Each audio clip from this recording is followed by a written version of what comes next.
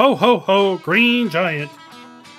Sorry, every time I think about green beans coming to Farming Simulator, I think of canned beans and the infamous Green Giant ads. Did I just show my age?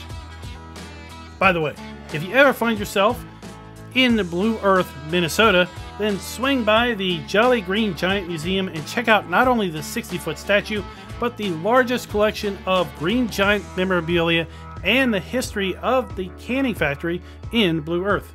Link in the description. While we do not know much about the productions that are sure to be coming with spinach, peas, and green beans, we do learn more today about green beans, making long grain rice and regular rice the only new crops still shrouded in a bit of mystery. Over the last few weeks, I'm starting to wonder if we should be calling Farming Simulator 25 the Oxbow Edition, because we learned today about the new Oxbow BP2140E Green Bean Picker. Just like with the pea harvester last week, the unit does not just specialize in green beans or beans in general, but also lists sugar peas on its brochure linked in the description below. If you're like me and you are intrigued and amazed by the design and engineering that goes into these large-scale specialty harvesters, then today's your lucky day, because we're not looking at just a nice set of screen grabs, but let's dive into the machine and its inner workings. From this internal drawing, we can see that it all starts with the intake header with this intake conveyor, working to bring the plant into the machine. From there, we see things go under the front cover, and now we're a bit obscured from view. Just under the front cover, we have the initial stripping of fine and coarse materials. The picking height control floats the header on the ground to assure a nice and even harvesting height of the plant. Once the plant has been cut, it is transported back into the main body of the harvester via the first incline conveyor, numbered 4 on this diagram. Stage 5 introduces an optional component to aid in the removal of plant vine and seed pod. The BP2140E uses suction to then lift away the lighter materials like vines and leaves, allowing the heavier seed pod to fall onto the second incline conveyor, listed here as Step 7.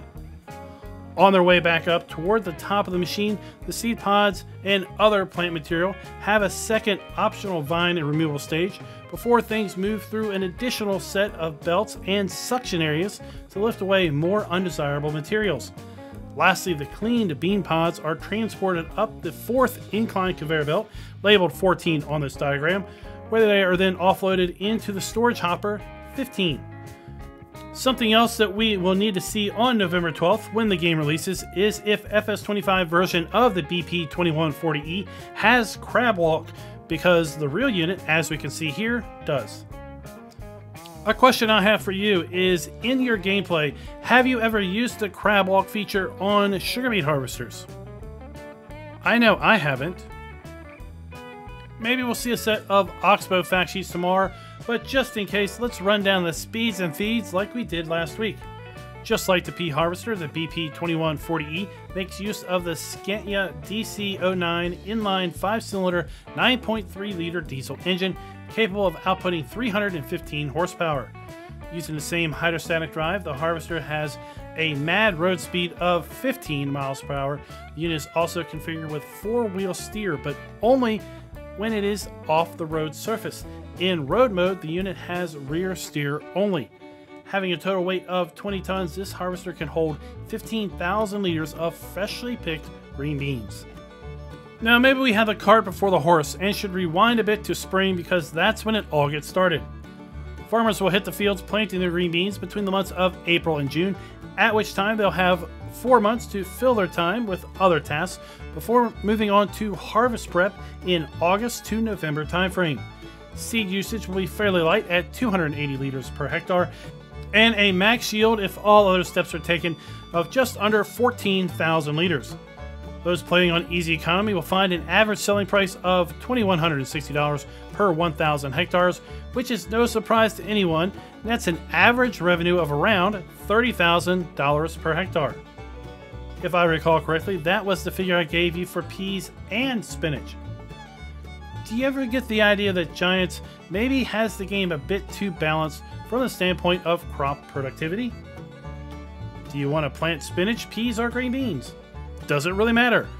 They all require specialized, expensive harvesters, and none are overly more profitable than the other. I suspect when other information comes to light, post-release on November 12th, we'll see that just about all the crops are going to land in that same general revenue per hectare range. For those farmers who have everything ready to go in April, your bean field should look something like this come May, with the first growth state coming in. Now, the one thing that stands out to me in this image is look at that rich, dark soil. June comes and we find our green bean plants thriving in the Arkansas sun. And while you may want your corn to be knee-high come mid-July, your green beans are going to be out in full bloom, ready for those bees to do their thing.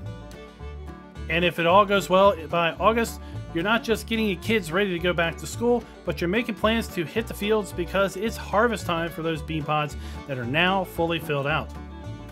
The only thing we are missing here is the chaff that would have come off of the harvester, but we can see here that the plant has been fully stripped from the field, aside from a few low stringers. Lastly, you don't want to have time get away from you, because if you do, then your family will probably look as sad as these withered green beans do.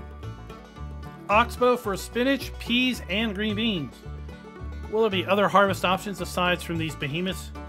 Will first-generation farmers have any chance of breaking into big-scale veg farming? What productions will come along with these new crops? Inquiring minds want to know.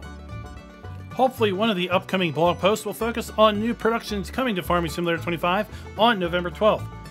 Maybe you're feeling a bit nostalgic about the idea of picking green beans in the garden growing up, or thinking about how you'll never relive those days, and the idea of sitting in a big cab of the Oxbow BP 2140E brings a smile to your face. Then why not pre-order Farming Simulator 25? Console players and those on PC looking to pick up a physical copy of the game or the collector's edition with all of those cool things that come with it, I have an Amazon affiliate link in the video's description. Players on PC that are fine with keeping up with their own install codes and install files and looking to be one of the first players to have access to Farming Simulator 25 on November 12th, then consider using my eShop affiliate link also in the video's description. The link is tied to my partner code FarmerKlein, and as such will help move us closer to becoming a gold partner with Giants. Now, those of you that have made it this far surely have liked the video, so why not tell YouTube that others with similar viewing habits will probably like it as well, and click that like button. Lastly, YouTube's analytics tell me that a large percentage of those of you who view my news videos are not subscribers. Why not become part of the minority and click that subscribe button?